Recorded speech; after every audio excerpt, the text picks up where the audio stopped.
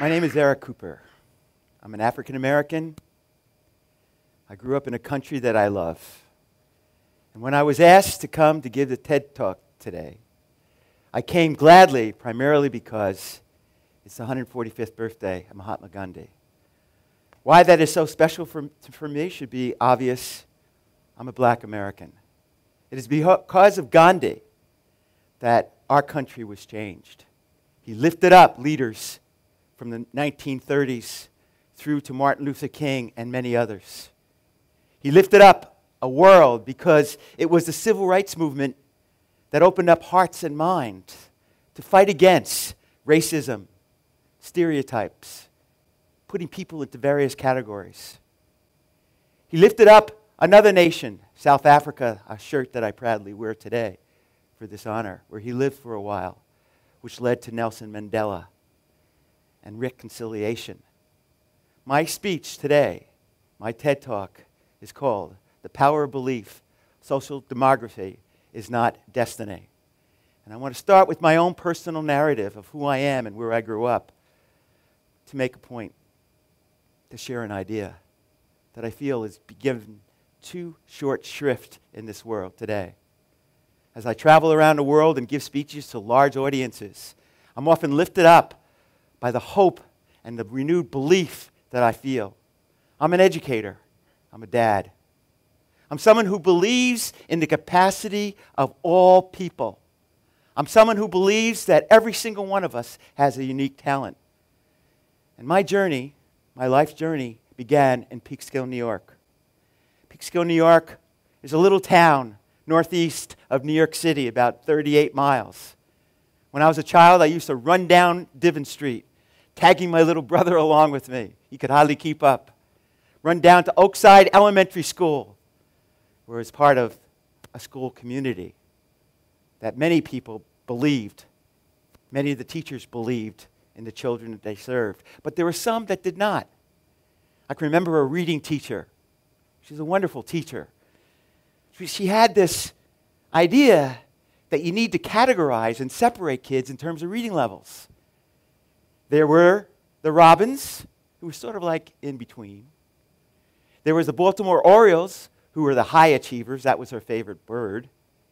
And then there were the Blackbirds. That was my category. Then there were the Buzzards.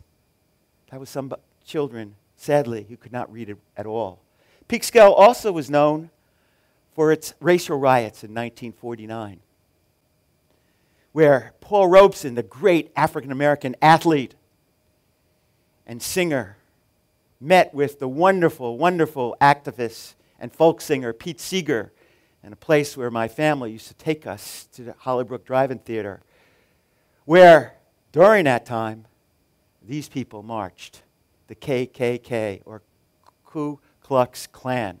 Now, I had friends whose fathers marched under those sheets, who were arguing against equal rights and equal opportunity for all people, in particular, African Americans.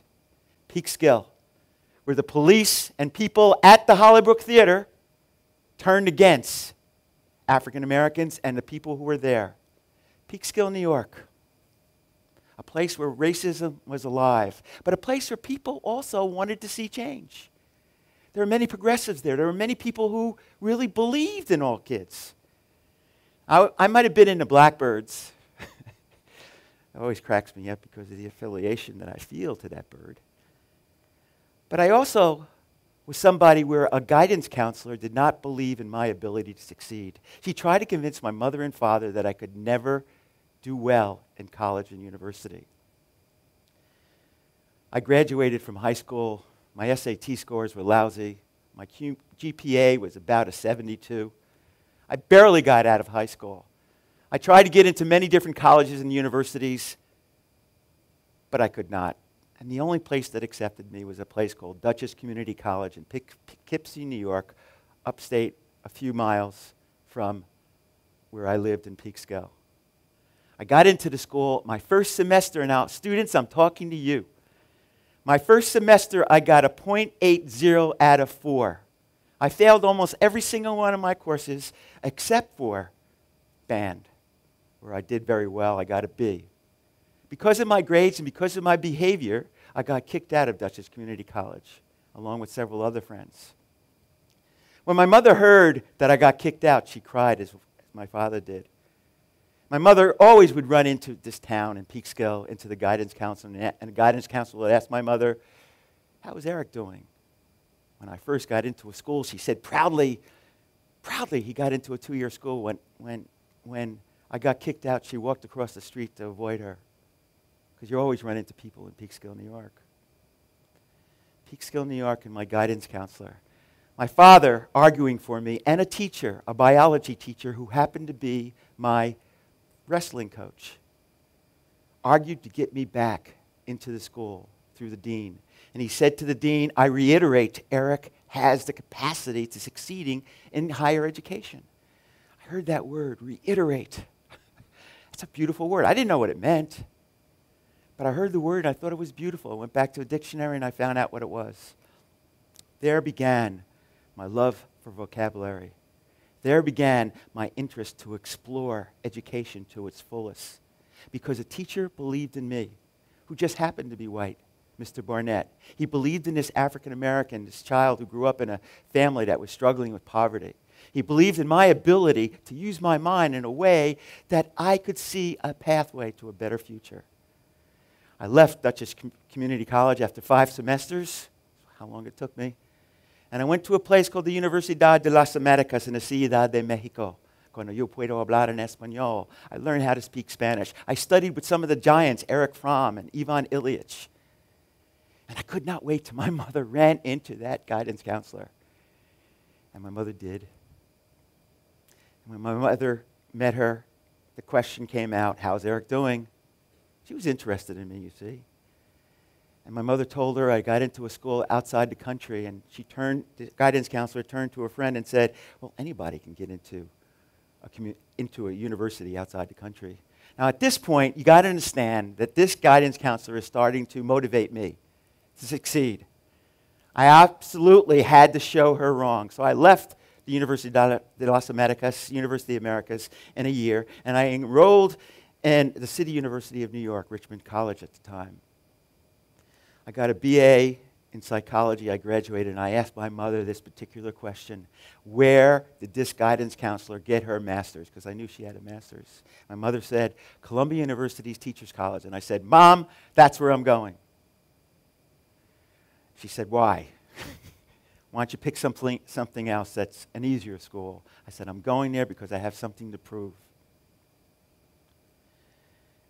One Saturday, I had to take something called the Miller Analogies Test, the MAT. Saturday in New York City, 21-year-old. Can you imagine? You get the story on a Saturday. First question I got on this Miller Analogies Test: crewing is to the Charles as boating is to. I know my friend's named Charles. Crewing must meet a crew cut. I got the worst exam, I think, in the history of Columbia University in terms of the Miller Analogies Test. But something happened. I ran into a teacher, a professor. His name was Frizziani, who just happened to be an Italian-American. And I ran into a woman. Her name was Dorothy Strickland, who just happened to be a professor who was African-American. They believed in me. They lifted me up. They got me to rethink my ability. You see, I was struggling against the stereotypes that were projected onto me because I had grown up in poverty and I was black. I was struggling against the need to feel accepted within my community. I was struggling against the stereotypes that would keep me down because of how I looked. In spite of the fact that a friend said to me one day, one of the kids of the parent who was marching around in those sheets, racist, Peter said to me one day, he said, God was good to Eric because he had a little white paint left over for him. I cried that time when he told me because I was crying for my darker relatives and those who I believe in. I'm at Columbia University now. I'm beginning to believe in myself. And I run into the hallways of a cognitive psychologist named Reuven Feuerstein. Now this is important. I met him in those halls, those august halls of Columbia University. And Reuven taught me in a class one time, that no one knows the capacity of a child. No one, maybe except God. Reuven talked to me about his work with kids who were born with Down syndrome, borderline. One of his students had a reported IQ of 72 who had Down syndrome. She worked with Reuven for 3 years in his methodology. She graduated with a PhD and is now a practicing clinical psychologist. Reuven did one other thing. He hired plastic surgeons to change the look of some of his Down syndrome kids. Every single child and parents that accepted that plastic surgery where he found the funding, where he was able to change their look, outdistance succeeded those who did not have that. You see, we project belief from what we see. I graduated, got my master's, got a second master's, and then I asked my mother, did that guidance counselor ever get a doctorate? And my mother said no. I said, well, I am going to get it. My mother pleaded with me not to go that far. You've done so well, Eric. I got that doctorate because professors who believed in me, and I did very well. When I graduated, I could not wait till my mother ran into that guidance counselor. And she did, because this is Peekskill, New York, a little town. And she asked the question that she always asked when she saw my mother, how's Eric doing? My mother said proudly, all in her 5'1" frame, looked her in the eye as best she could and said, my son is the first one in my family to get a doctorate. And you know what the guidance counselor said? I always knew Eric had it in him. The brain, the mind. We now know from neuroscience that there's approximately 86 billion neurons up here. 16 billion neurons is what separates us from other primates, which is primarily in the cerebral cortex. In the human mind, in a lifetime, approximately 100 trillion neural connections can be made. To me, that's exciting because I'm told, I've read, I've heard that that's more particles than the particles in the universe. We take in approximately 11 million data sets every single minute from our visual cortex, our auditory cortex, and our somatosensory cortex. 11 million. That's in 1 minute. The point of this is to say, belief is really critical in terms of how we are able to get children, students, on the right pathway. Belief was critical for me. I had to change my belief. I had to begin to rethink that I have control, cognitive control of my own mind through the effort and the resilience and the work I put into a sustained effort. Andres Ericsson's research says it takes about 10,000 hours of sustained deliberative practice to become an expert in a field. That's about a year and a half or a little more. Belief, importantly, animates what is called hope. I want to spend a little time about hope because we always talk about it. You pick up the paper on TV or in the media, everybody is talking about we need to be more hopeful. We need to be more hopeful about the world, no matter the challenges and the struggles that we go through. Hope. Hope. It's critical. The two primary components of hope are belief and expectations. If we deny belief and expectations for all children who are born under God's eye, with the unique talent and gift that just needs to be embraced and led and developed and nourished, we are failing in that sustainability that we know is necessary in terms of deepening human capital. Those children with their arms up in the air, African American children, some of who I met in South Africa, some of who I see in the ghettos of Detroit. I know what can be for all of those children. Hope. Hope. I know how important hope is to our health as organisms walking on this earth. Hope. Jerome Grootman of Harvard has taught us through a wonderful book called The Anatomy of Hope that there's an authentic biology to hope. Hope. If a child or an individual is taught to be hopeful, that person is healthy. Groupman found in medical research at Harvard with his patients that were suffering from cancer that if you were able to help them become more hopeful, that the brain emits something called endorphins and enkephalins, which have analgesic qualities, which can help the organism grow more healthy. And he found that those patients who were taught to be more hopeful developed and lived longer lasting lives. Hope. Hope that comes from that embrace. Because you know what happens with that embrace? Do you know what happens with that embrace? 8 hugs a day. Fist bumping. I walked into the school today and I was fist bumping every single student I met. High-fiving them, giving them a hug when it was appropriate.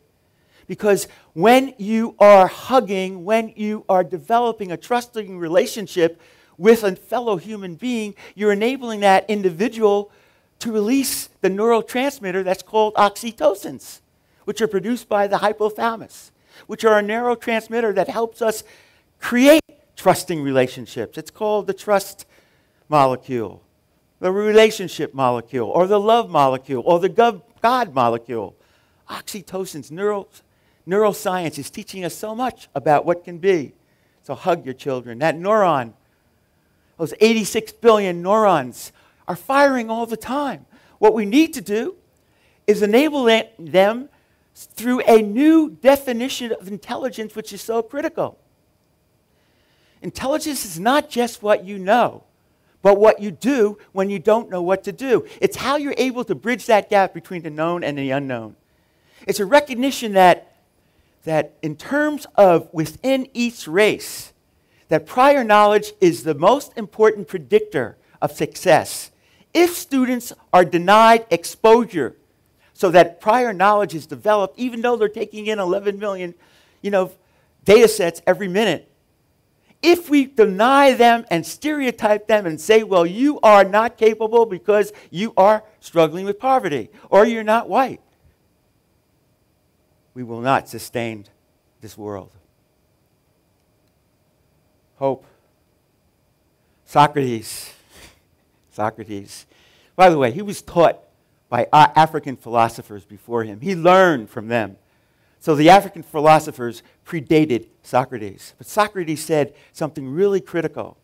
Socrates said that education should be about unleashing, uncovering, enabling, pulling out, the drawing out of knowledge that's already there within the individual. It's important when a leader, a teacher, acts as a mentor with the child. It's important because children become animated by the hope, the belief that is being generated. It's important because we begin to understand that hope, which Aristotle, a student of Plato, called hope is that awakening dream. It's important to know that within each race, it is only prior knowledge. So what we do to provide the exposure for kids is more important. And it's not just a knowledge base that's important. It is a deep understanding, as Plato said, that knowledge is a continuous rediscovery of our own insights. If that is true, and I believe it is true, then we, as educators, as parents, as nations, must begin to uncover that human capacity that exists within all of us. Within all of us. There's a great quote that I'll end with because it captures it. It captures it for me. We should think of our children as wildflower seeds in an unmarked package. We can't know what will emerge. All we can do is plant them in fertile soil, give them plenty of water and sunlight, and wait patiently to see the uniqueness of their beauty. That quote was from Wendy Mogul, a renowned clinical psychologist. The point of my speech has been the following, and it's an idea that I think should be spread, because too often in this world, in pockets that exist in a school community, children are being relegated not to develop their unique talent, but to fit a category that we as adults have created for them. Let us stop at this moment, learning from neuroscience, and decide that we are the future for those children, and they are the future for us. And that is an idea, I think, that is worth sharing with the world. Thank you very much.